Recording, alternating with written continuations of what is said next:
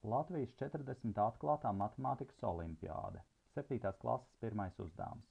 Naturālā divciparu skaitlī neviens no cipariem nav nulle. Pierādīt, ka dalot šo skaitli ar tā ciparu reizinājumu, dalījums ir vismaz 9/11. Pirms risināsim, sapratīsim, tātad ar divciparu skaitļiem ir domāti visi tie skaitļi, kas ir no 10 līdz 99. Tādi skaitļi kā 0,1 līdz 0,9 nav uzskatām par divciparu skaitļiem, protams, jo viņus var uzrakstīt ar vienu ciparu. Un šeit papildus ir dots, ka neviens no cipariem nav nulle, tātad mums faktiski nederēs arī tie, kas beidzas ar nulli, tādi kā 10, 20, 30 un tā tālāk. Bet no šo skaitļu ir pietiekami daudz. Jāpierāda, ka neatkarīgi kāds no šiem skaitļiem mums ir, ja viņu dala ar viņa ciparu reizinājumu, dalījums būs vismaz, tas nozīmē matemātiski vārdiņu vismaz raksta šādi. Tālāk varam ieviest apzīmējumus un sākt risināt. Apzīmēsim šo skaitli ar AB, kur A un B ir cipari, kā mums bija dots no 1 līdz 9.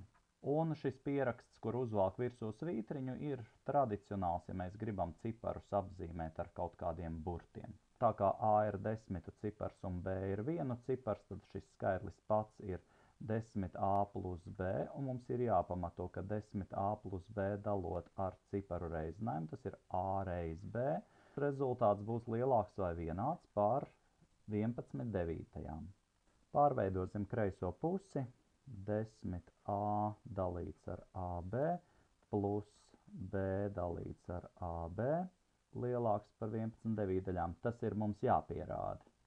Te ir, var uzlikt jautājumu zīmītes, mēs gribam zināt, bet tas mums nav dots. Tālāk īsinam, tā kā ne A, ne B nav nulle, tad mums sanāk, ka 10 dalīts ar B plus 1 dalīts ar A ir jāpārliecinās, vai tas ir tiešām lielāks vai vienāds par 11/9.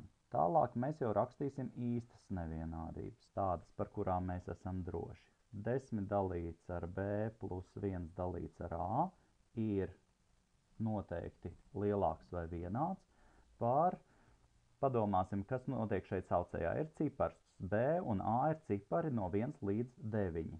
Un šī daļa būs iespējami maza, tad, ja šis cipars būs iespējami liels. Tātad mēs varam šeit aizstāt ar pašu lielāko ciparu, kādu mēs varam dabūt, 10. B vietā rakstam 9, un A vietā arī rakstīsim 9, tāpēc, ka nekādu lielāku ciparu par 9 mēs izdomāt nevaram. Protams, šis B un A drīkst būt mazāki, bet tādā gadījumā mums būs stingra nevienādība šīs te daļas, dalot ar mazāku skaitli, rezultāts noteikti tad būs stingri lielāks. Bet, ir iespējama vienādība, tad, ja viņi ir abi 9. Un saskaitot šo kopā, mēs iegūsim, ka tās tiešām ir 11/9. Tātad mēs esam pamatojuši, ka šis skaitlis ir lielāks par 11/9, lielāks vai vienāds.